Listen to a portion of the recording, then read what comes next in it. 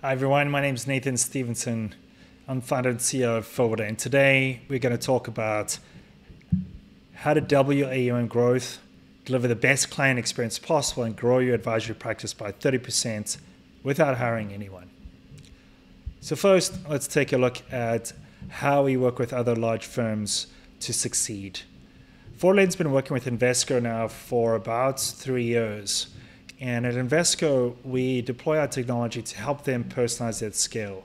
We provide them with insights and ways and means to be able to help their sales force see things that they hadn't seen before and would otherwise take a long time to uncover. So really great results at Invesco. We're also working with LPL Financial here to help them drive growth. And there we're bringing together insights from CRM and enterprise data and providing them with next best actions to enable them to drive growth. So firstly, who's this for? If you want to provide top-level service to your clients and get referrals to grow organically, this is for you. This is firmly for RIAs. And if you want to increase your firm's top-line revenue, this is for you. If you're struggling to add large high-net-worth clients to your book or would like to actually even grow that more, this is for you. If you're looking to double your client book in 2 years without hiring any additional staff, you come to the right place. And if you are struggling to meet client expectations, then stick around.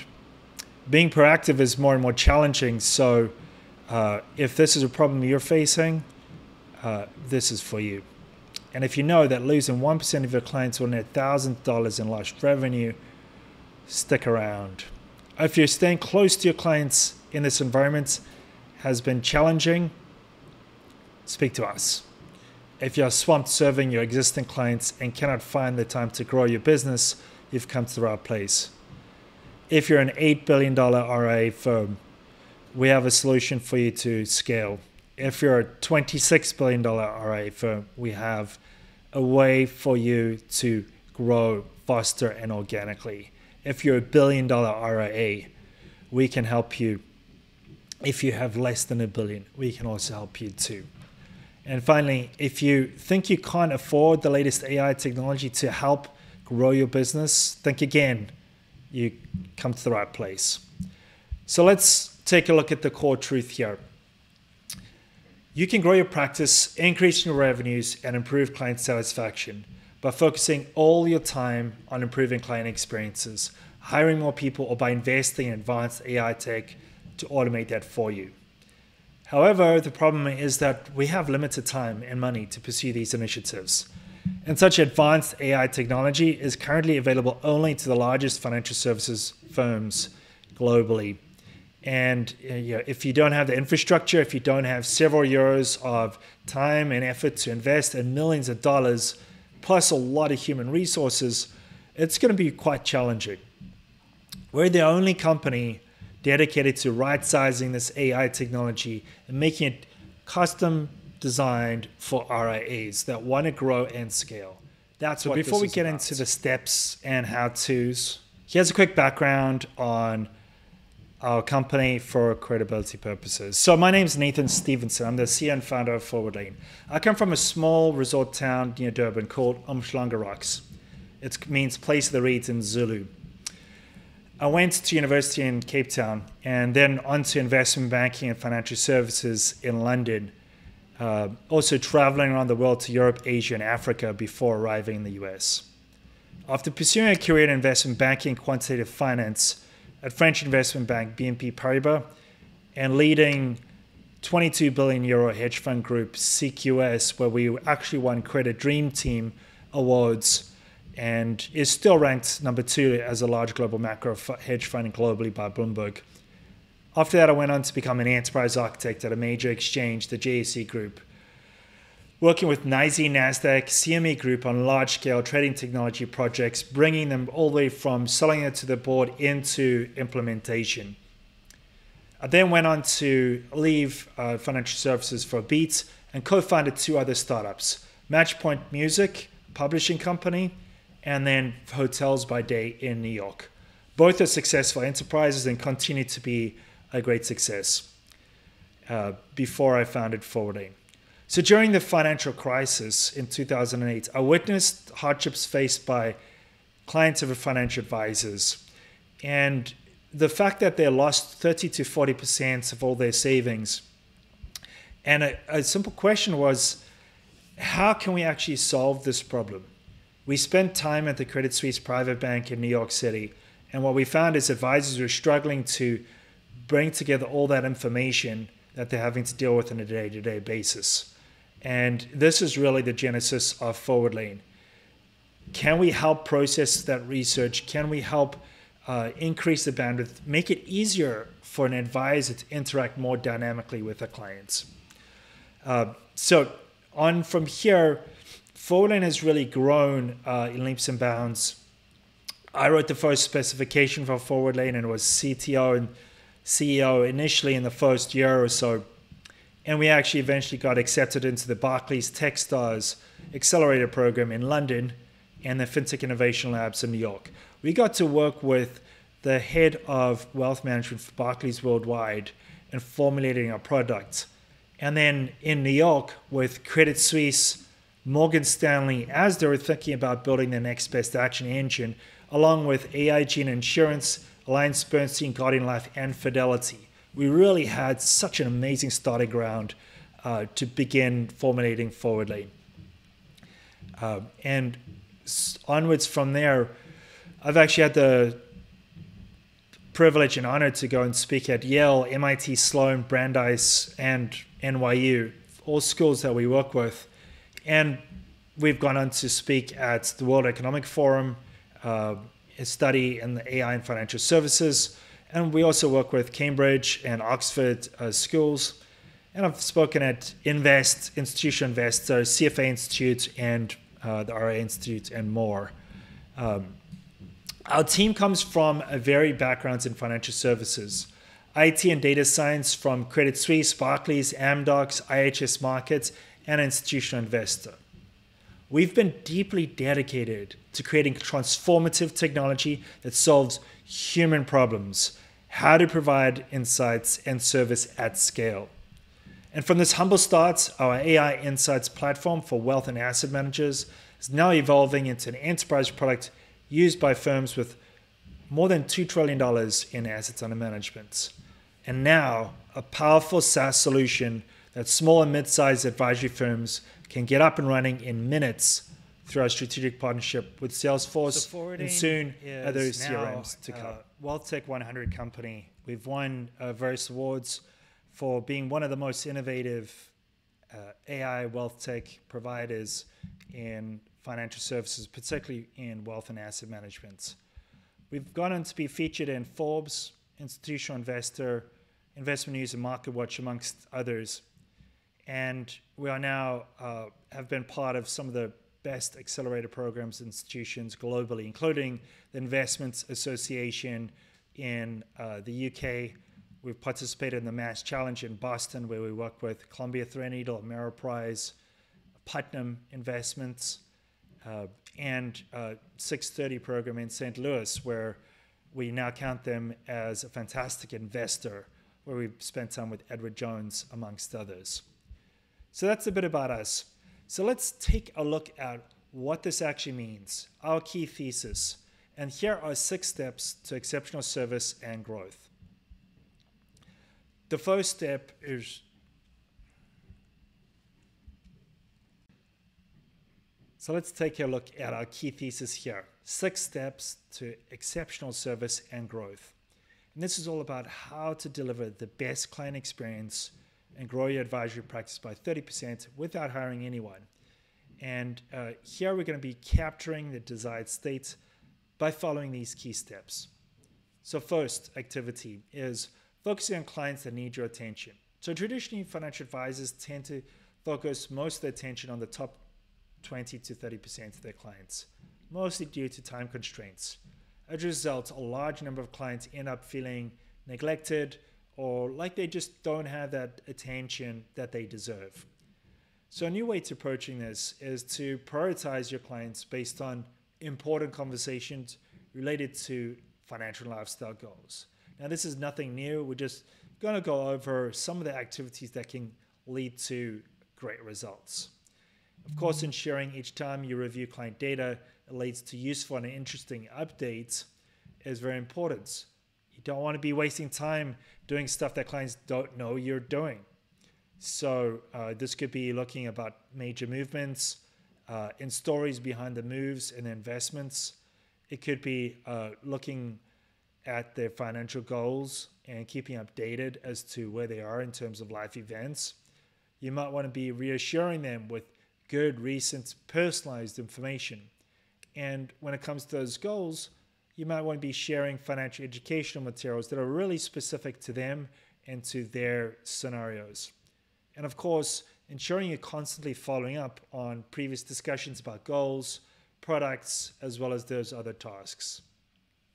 This approach results in a needs-based management of personal attention and higher satisfaction levels across your entire client book, not just your top clients. And personal attention does increase client satisfaction. In fact, according to Ernst & Young, they identified that nearly 40% of clients plan to switch providers within 3 years. And the reason for this is all about personal attention. In fact, it ranks second in terms of values that are important to clients after pricing. The next step is really about being proactive and personalized. And when we look at how advisors do this, on average, advisors spend time in annual or quarterly reviews, sometimes monthly.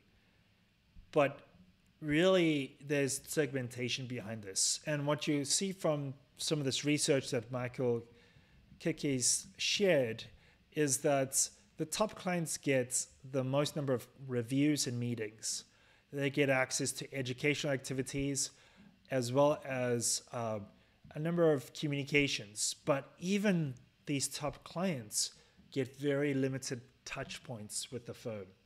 Now imagine you're in group B or C.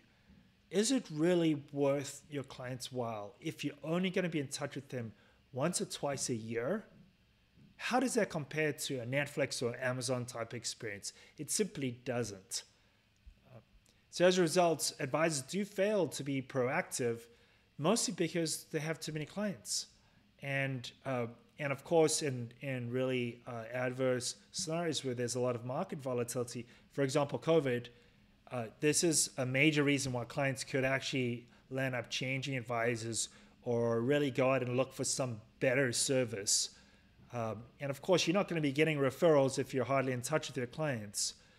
And this all really comes down to having a lack of a timely and proactive touch points with them. We conducted a survey of financial advisors at ForwardLane. And what we found is that advisors are prioritizing their clients reactively, mostly. At ForwardLane, we did a study about how to prioritize communication with the clients. And what we found is that most advisors are being reactive, basically whenever a client calls them. But based on ongoing campaigns is another way, and company requirements, or really the size of the clients.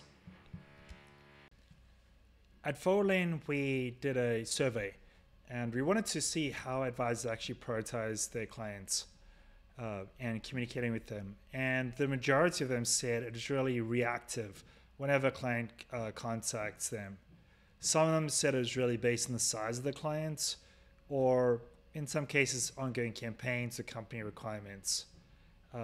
But really what Michael Kiki has found is that those clients with more than 500K in AUM still found that they were actually being infrequently contacted. And only half of them really found that they were being contacted frequently enough. And when you looked at those smaller clients, it just showed that really almost 70% of them were really not getting good communications. And then when we look at the percentage of clients who consider their advisors frequency and style communication when they're deciding whether or not they should retain his or her services, 85% of them said yes. So this is a big disparity really between what's actually been delivered to clients and what's actually expected. And of course, when we look at the propensity for a client to actually recommend you to a friend or family member, 88% of them said it's the frequency and style of communication that really determines whether or not you'll get that recommendation.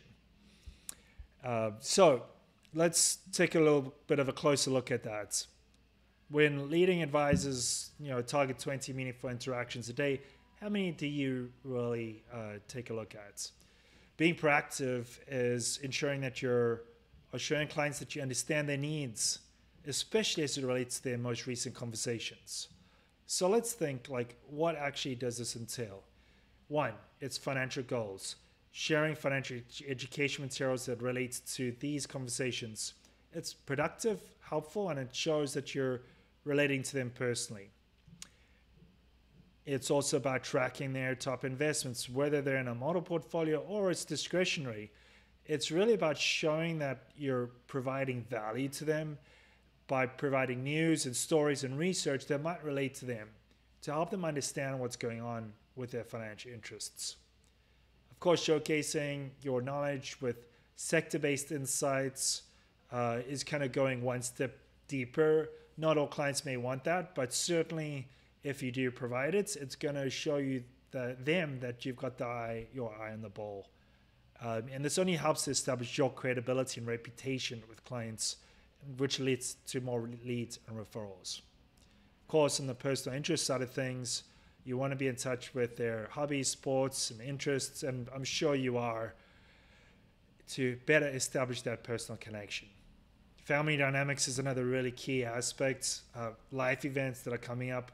There's a wide range of family dynamics to navigate, whether it's wealth, estate planning, divorce, bereavement, health planning, disability, adoption. Making the connection between key conversations and educational articles, content, and stories that can aid clients to better understand their personal situation, again, is another one of those touch points that's going to be meaningful to the clients, that shows that you're being supportive and helpful to them and their family. Typically, advisors are reviewing clients every quarter or less, but you have to ask yourself the question, is this going to get you a world-class reputation? Is it being proactive and productive? Are referrals and growth coming in through the door? Arguably not in that type of scenario. And what about developments between meetings and reviews? How do you keep your eye on the ball, especially when there are so many balls in the air? And that's what we're going to talk about next. So how frequently should you review client accounts? That's a great question. We've seen that an average advisor earning $100,000 or even $200,000 a year, maybe even more, spends about 48% of their time per day in client data gathering, analysis, monitoring, review, and preparation for a call, email, or meeting. Only 20% of time spent per day is possible to provide useful advice to clients and communicate with them. So this is a real balancing act between this big time allocation of client data analysis, review, and prep, and using analytical capabilities to review the data and actually delivering the results of the analysis. Many advisors will only review client data just once a year. Can you imagine paying someone to check on your interest just once a year? Neither can I. It just won't happen, or if I discovered that, I'd simply move my money to an advisor that does gives me the time and attention I want. And of course, there's a lot of research out there on why clients fire financial advisors. And really what it's all about is this dynamic of not getting enough attention. In fact, advisors tend to review clients on a quarterly basis just to keep up right now because the world is changing so quickly. And of course, clients need much more attention than before. So let's think about monthly. Many clients would appreciate the fact that you check on their interests on a monthly basis, especially if you're able to provide them something useful beyond the standard reporting. However, let's take a look at recent history. If you only reported to clients on a monthly basis, some of the biggest and most dramatic events due to COVID and the biggest causes of financial stress would have been totally missed. Many clients reported that their advisors didn't even call them back after major budget fluctuations due to COVID. And it's this kind of service and reassurance that clients really appreciate. If you're not doing this on a bi-weekly basis, when many advisors are, you could be putting your client base at risk. I especially like this quote from an advisor that shows the stresses and strains of building a practice and staying on top of it. He said, new relationships are about discovery and uncovering tangible benefits. A new client is by their very nature evaluating the merits of entering into the new relationship. As an advisor, I believe there is a special boost that you get from helping someone new that is absent from the process of maintaining existing ones. Personally, I worked hard to build the business, but the process was mostly invigorating. The work to maintain it is just as hard, but the invigoration component is largely absent. From our prospective clients, we get a common refrain as to why they are seeking a change. The service isn't what it used to be, or I don't think my advisor has time for me, or simply that calls and emails go unreturned. And this really is the crux of the matter. In the next video, we'll talk about activity number 3. The third activity that, as an advisor, we should be doing is to reduce wasted data analysis time. So let's take a look at what that really breaks down to. A typical advisor spends a huge amount of time, almost 50% of their time, on actually data analysis. And this includes meeting prep, planning, client servicing tasks, and actually meeting with current clients. So anytime you're spending searching for or connecting data, switching between different systems, is time you could be spending actually communicating proactively with clients, or focused on outreach with new prospects, or even just golfing. It's just a totally wasted time, especially if you're reviewing all the different data from multiple systems, only to come up empty-handed because nothing interesting came up when you decided to do the daily analysis. So the activities that we should be undertaking is to aggregate portfolio data, account data, and held away data from your custodial platforms.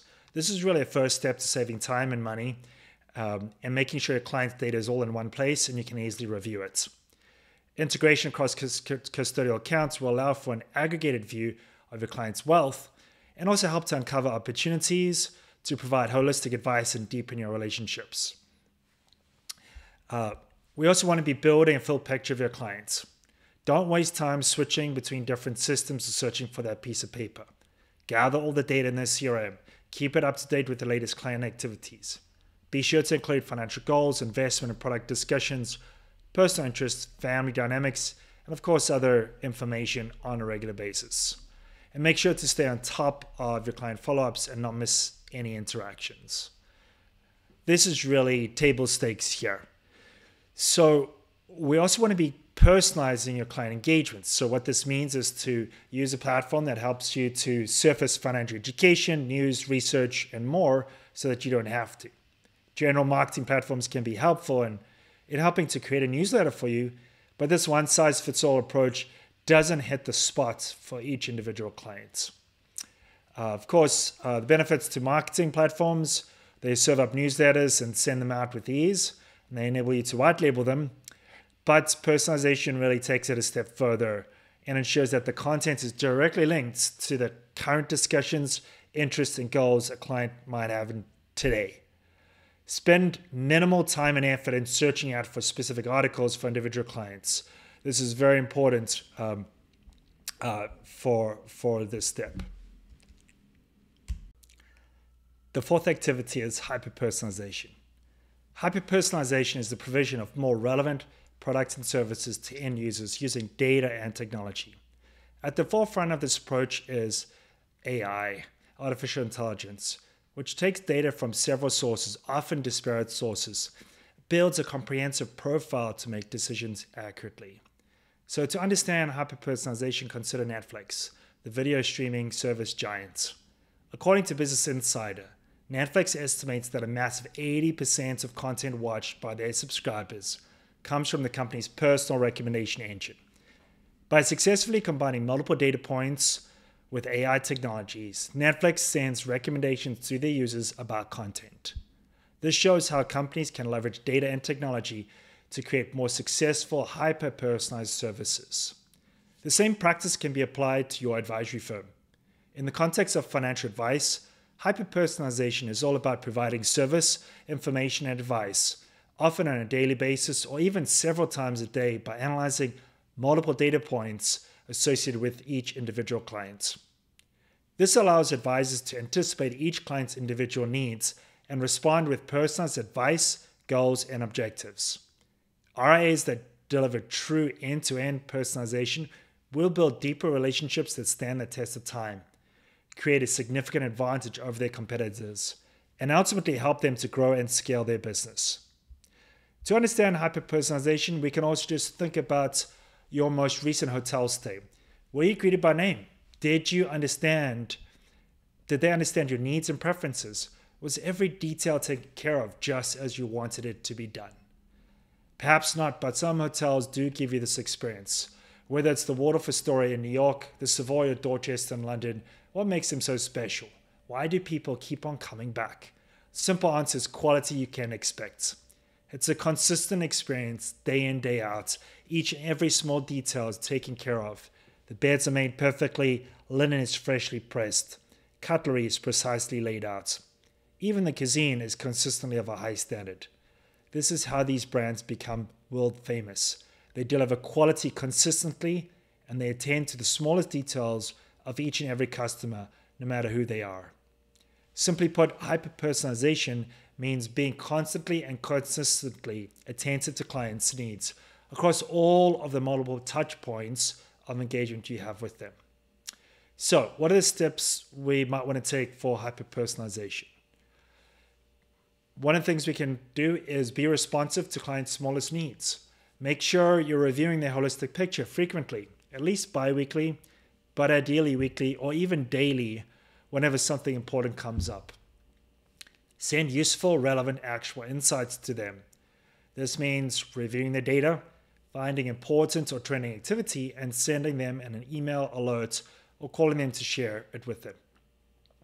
Back it up with an article, story, or news item that they can review at leisure to get a fuller picture. Write a short key takeaway or action for them, your interpretation of what they or their peers might actually do with this insights. Make it meaningful to them.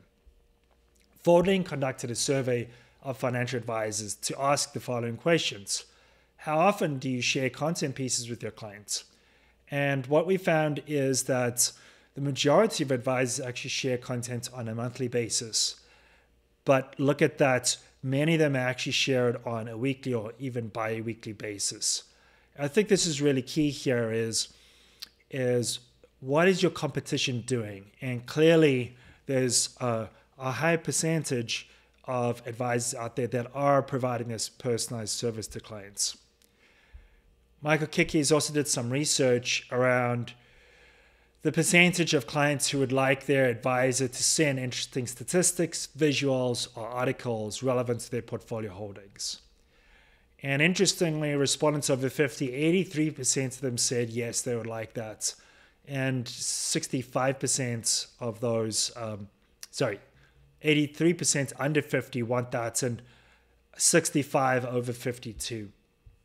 So what this means is that you do need to make sure your systems are in place to enable you to do this frequently and consistently and with good to high quality. Insights are not silver bullets, but taken together, they represent touch points with clients and high quality touch points. With greater frequency leads to a much better sense of superior service in that client experience. And of course, superior personalized service leads to an increase in organic referrals, increases in revenue by getting more wallet share, and capturing it from competitors. Clients that are engaged, interested, and also think you offer incredible service. And also think about having no issues with client retention, ever, because you're constantly monitoring the holistic picture. And of course, finally, you can easily be able to justify your fees beyond investment performance. So let's get to your gains. How do you get that $500,000 back? How do you double your AUM and grow at 30%? So you're spending a lot of time gathering and collecting the data to reach out to clients and interact with them. How can you cut down on that time? So we've already touched on data aggregation. Get your data into one place so that you're reducing your time spent flicking between different apps, trying to manually cross-link data and records. Get one client view. Make it easier for yourself by having your data all in one place and in one view. And content personalization. Use a system to help surface useful and interesting financial education, news, and thought leadership for your clients. And of course, finally, you have to be making it hyper-personalized. Make it personalized to your clients based on their interests. Don't just send them something generic. One size does not fit all. It's a surefire way to lose a client and waste a lot of time trying to create something that is general. Next, we're going to get into the real juice of how you can cut down on that analysis time in Activity 5. Activity 5 is all about automating analysis and cutting down on data analysis time. So the key to growing your practice is really about automation, automating client data analysis and processes. So if you think of each of these different systems and areas of client interest, you can create a checklist of items to review for each client account. And this is really the heart of the thesis here. Your checklist should cover the holistic client accounts. And here's one to get you started. So, financial goals. How are clients doing against goals? Are they on track or off track? Check the CRM notes to see if any financial goals have been discussed. Is there anything to follow up on there? What dates did you discuss them? And how long ago was that? Go to your financial education source and find useful financial content pieces that ties directly to your client's goals and share this with them. Paste the link into your checklist. From a CRM and relationship standpoint, when was the last time you contacted your client? How many days ago? Are they due for a follow-up purely based on time? What did you talk about recently? Is there any product, investment goal, or interest that you should be following up with? What date were these items discussed? How is this relationship progressing? In the last year, has the client been positive or negative based on your read of the communication notes? Have you been providing good service to your clients? Do you really know that? How many times have you engaged with your client? Are they satisfied with your service? Are you regularly updating your CRM notes for each client? You should be logging every call, email, and client interaction to build the best possible picture for each client. Next is really portfolios and investments. So based on the discussions you've been having recently as captured in the CRM, go and check the client's portfolios for major moves. Is the portfolio on track? How has it changed in the last weeks, months, or quarter? Is the client's account doing well or performing poorly? Is there any interesting story in there that you'd like to pull out? So if it's doing well, go to your preferred news and research sources and find an interesting article to add color to why your client is doing well and evidence that you're doing a great job. If it's doing poorly, provide a same news or research article to help them understand what's actually happening in the markets and reassure them that you're on top of things despite negative news. Key life events and family dynamics. Scan through the CRM to ensure you're picking up on opportunities to support your clients through major life events, changing family dynamics. Flag these items. Look at that date. Provide a follow-up call and email along with content that is supported to their particular situation. There's a whole range of topics from estate planning, retirement planning, wealth transfer, divorce, loss of a spouse, disability, health and wellness planning, and inheritances. All of these provide an opportunity to engage more deeply with the clients. And then personal interests. Check through recent and historic CRM notes and interactions to find personal interests that might help you connect with the client in more detail. Note the dates and interest topic and capture them in CRM. So now with your new client checklist, and I'm sure yours is a lot more sophisticated and in-depth than this, but this is just really to give you a little bit of a flavor here. So with your new client checklist, you really have 3 ways to automate this process for all of your clients. And you can imagine if you are doing this for all of your clients, they're going to get a lot of great service. you're also going to get a lot of juice, a lot of ways to connect with the clients. So the 3 ways are really to do it yourself, hire support staff to do it, or automate it. And so let's start off with doing it yourself. So here you can create a checklist in Excel or Google Sheets for each client, even on a piece of paper. Fill in this information on a bi-weekly or monthly basis, and you can then use this to track and monitor progress across your client base. You will have a goldmine of insights to share with them frequently. Of course, there's a derivative of this, which is doing it yourself with alerts. So if you use a CRM system, you can capture much of this information in one place. This will bring many efficiency gains. However, you still will need to be doing much of the interpretation, the analysis, the review of that data. And yes, you can set up some alerts to help notify you of changing data, but it's really all in your court. You have to do all of that work. The second is really hiring support staff, for example, a paraplanner or a junior. They can do a lot of this analysis for you, and there's certainly benefits to this approach. In fact, research shows that lead advisors that do hire a paraplanner can cover more clients. A solo advisor typically about 75 versus about 125 with a paraplanner. And as a result of that deeper client work and better service, those people that do hire support staff are able to gain more affluent clients, driving income up on average from 200,000 to 103,000 for those without a paraplanner. Of course, this all depends on your client base. So you might very well be on that 200,000 mark and want to be driving that up significantly higher, doubling those earnings. So of course, the drawbacks to this approach is that it's still subject to human error, and attention to detail does drop off quite rapidly when doing repetitive tasks. So I can imagine going through that checklist. Maybe you have a more sophisticated one, as mentioned, and you're capturing all this information for 125 clients. It's changing every day. It gets pretty boring to go over all of that detail. So are you going to be missing something? And how much does that really help? So research shows that it actually adds back a couple more hours into business development when you do have some degree of support.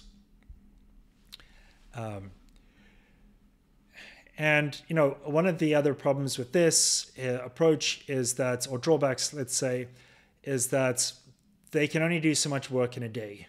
A paraplan is limited by the number of hours in a day that they're working. And your limitation is that you have to cover the cost of their salary and benefits. You have to manage them and take on that additional work and effort. The third approach is to automate your analysis checklist. Now, there are cloud-based platforms that enable you to automate your checklist so that you don't have to do this work on a daily basis. A system like this should be able to do a few key things. Let's take a look at them.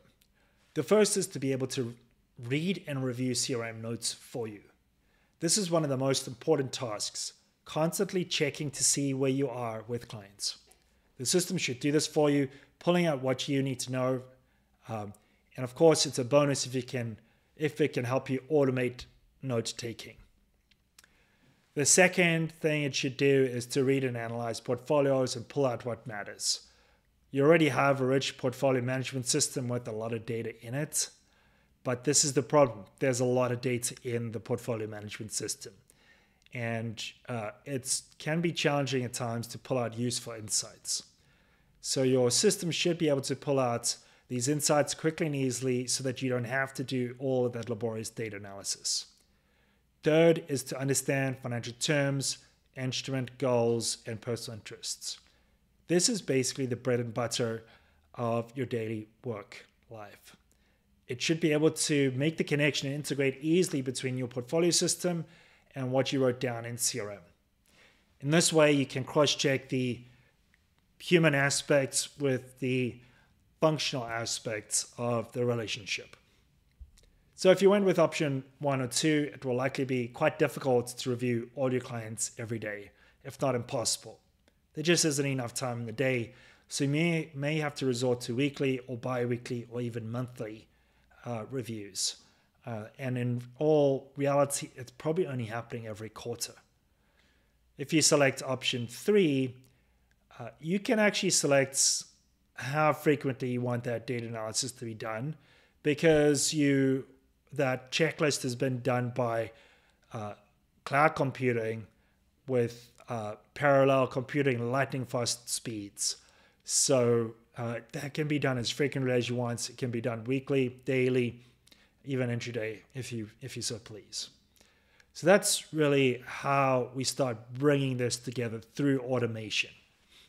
In the next clip, we're going to be talking about the final step, which is prioritization of all of that analysis. In activity 6, we're going to bring it all together. Activity 6 is all about delivering an optimized service to your clients and saving a ton of time. And this is all about prioritization. So now that you've reviewed all of your client data holistically and done one pass of your whole client base, you can prioritize your time and the importance of each client to reach out to. Your list, or the one your junior or outsourced research has completed, will likely have 3 groupings of clients. Those clients with important and urgent activity, which could come from planning, portfolio, family, interest, dynamics, goals, etc. Clients that have some activity, but it's not necessarily urgent. And then 3 clients with little activity and not requiring much attention right now. And this all comes down to segmentation. So now that you've harvested the client data, you probably want to segment based on burning, growth, and retention opportunities. So what does that really look like? Of course, your goal might be to increase wallet share, get client referrals, and grow organically. And this is really the exciting parts, which we're going to get into. You also might be wanting to flag any at-risk or retention clients where there have been signs or trends that might show the client is dissatisfied or hasn't been receiving attention from you, or there's been particularly negative performance, feedback, or negative trends. So each of these are really key to helping you grow your top line revenue, and of course also protecting those revenues, keeping your retention rate up by ensuring you don't miss anything. So let's take a beat on segmentation and take a look into it a bit deeper. Many advisors segment their clients based on AUM or service levels that they pay for. There's no harm in doing this. It's a natural way to reduce the workload. Of course, that data specter is sucking up all of our time, as we all know. And segmentation works very well. SCI and Scorpio partners show that needs-based segmentation, or segmentation based on behaviors, is highly effective in delivering results for clients. And they put together a neat graphic which gives you a little bit of an idea of what this really looks like. And that is that when you have standardized investment models or tier-based approaches, it can be difficult to identify the clients that really need your attention the most and are going to be most productive when you're reaching out to them. And so this is really where needs-based segmentation comes in, which is it's grouping them according to similar types of needs. Again, it could be around those goals, their desire for different service levels, etc. But if you're able to focus on those clusters of clients that matter most to you, then you're going to get the best results out of that. So, in short, if you put a client into a service box based on their net worth, it might not help you, to allocate your time and effort effectively. And of course, the behavioral-based or needs-based segmentation is really exactly everything we've been talking about. And you've been doing this data gathering from your checklist. It simply means grouping clients together based on what is coming up for them and ensuring that you're matching your efforts to clients with the greatest and most important needs first. Yes, within that group, you might want to sort by AUM and pick off the highest value clients first within each of those categories, But the key is spending your time where it is needed most and not wasting your time when there's little or nothing to do or a client is already satisfied with your service. So our question might be then, who should do the prioritization? Humans or clouds or machines? So people are great at setting context, holding a bunch of data in our brains and applying it as context and overlay to new information that comes in to determine the relative importance of this new information. In general, this is how we prioritize our time, effort, and attention. If a new data point comes in and it's massively negative, it's likely going to instantly fire our adrenaline, get the heart pumping, and put our minds and bodies into alert and attack mode. If it's good, complimentary or positive, it may fuel the ego, give you a confidence boost, and make you feel good about yourself. So the challenge with prioritization is that there are so many competing interests and data points when it comes to one individual client's data, let alone 75, 125, or even 200. So there are some shortcuts to this. Yes, you can have a shortcut checklist, which you can routinely look over, but even this is inefficient as you still have to constantly be checking this yourself and then digging deeper into the data to confirm whether or not it's relevant in the wider context. So each check can lead you down a rabbit hole of data analysis and review when you might find in the end that there's nothing to do. If you select to do it yourself in your optimization exercise, you're going to have a ton of useful data to share with your clients. They're going to be happy and so are you. But how many accounts did you review and find not much to do? It still took a lot of time, and maybe it was worth it because you found one small important detail which saved you from losing that account. How many other details are being overlooked if you had to use the shortcut method? And the same goes for the junior outsourced option. You're going to have to review all the accounts yourself and prioritize them.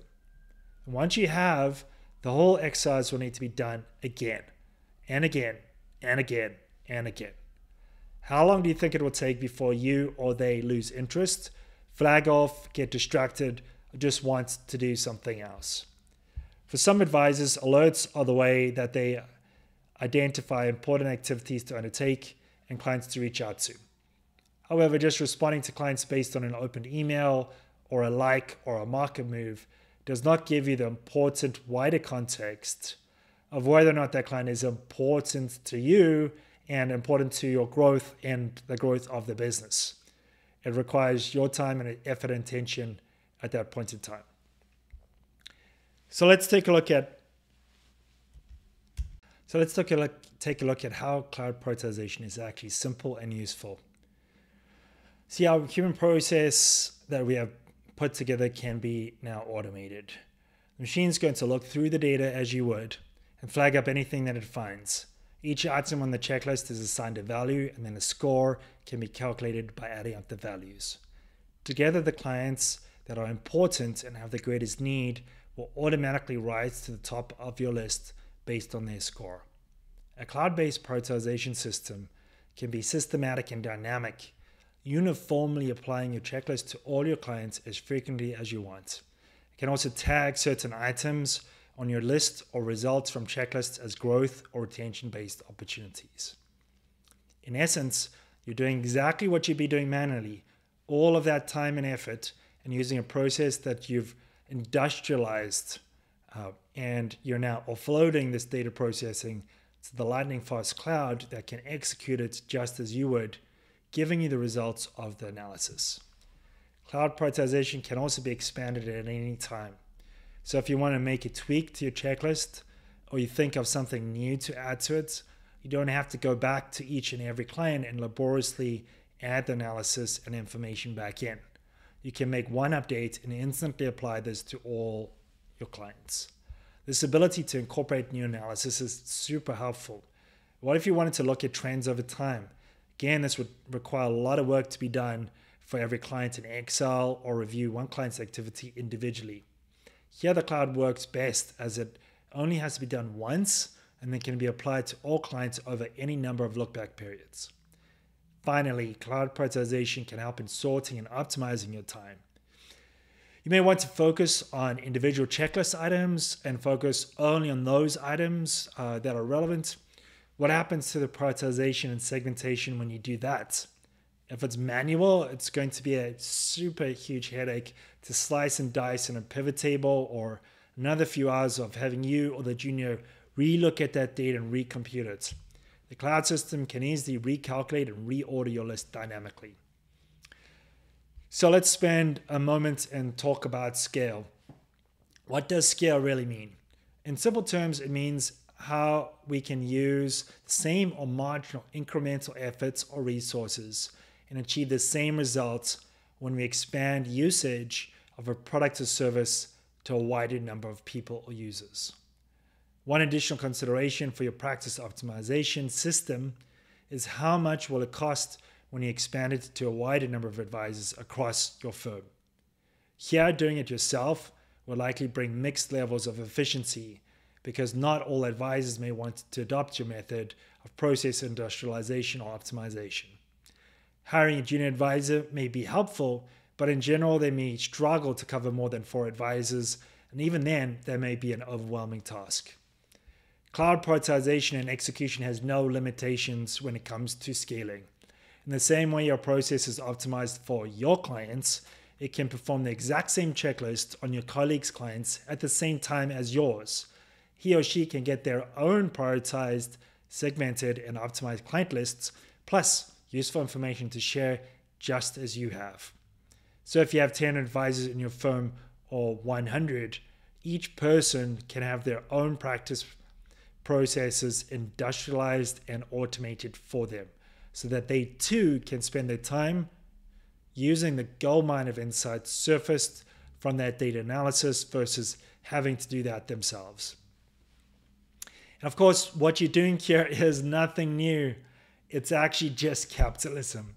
And I love this here. So capitalism was founded on the core principles of profit maximization, that owners control the factors of production and derive their income from it. Capitalism incentivizes people to maximize the amount of money they earn through competition. And competition is the driving force of innovation as individuals create ways to accomplish tasks more efficiently. Industrialization of manufacturing and production led to capitalism. And of course, this is exactly what you're doing, controlling your own factors of production, becoming more competitive by applying an innovative approach to industrializing your tasks more efficiently. And as a result, you make more money and stand apart when it comes to competition. So in summary, all you need to do is 1, focus on clients that need attention. 2, be proactive. 3, reduce wasted data analysis time. 4, hyper-personalize your touch points. 5, automate analysis and cut down on wasted data analysis time. And 6, prioritize. And with all of this, you can grow your advisory practice and deliver the best client experience without hiring anyone and saving at least $500,000 along the way. Your alternatives to implement these 6 steps. So there's a few ways you can achieve growth. You can start focusing all your time on improving client experience. However, you will have to hire support staff, paraplanners who can manage the back office operations for you. This will bring additional costs to hire and train the people. You will still have to go through your disparate client data manually, and there are still very limited hours in your day to focus on all your clients. Another alternative is investing in advanced AI technology to automate that for you. However, you will need a technical team that has both the business and technical expertise to implement such a solution. Developing such a technology internally will take you several years, or it could cost a lot in terms of hundreds of thousands of dollars or even millions. Instead, you can use ForwardLane's platform for financial advisors and RIAs, and immediately start leveraging this advanced AI technology to automate your analysis, save time, and have many more meaningful interactions with your clients for about 1/20th the price and 1/20th of the efforts.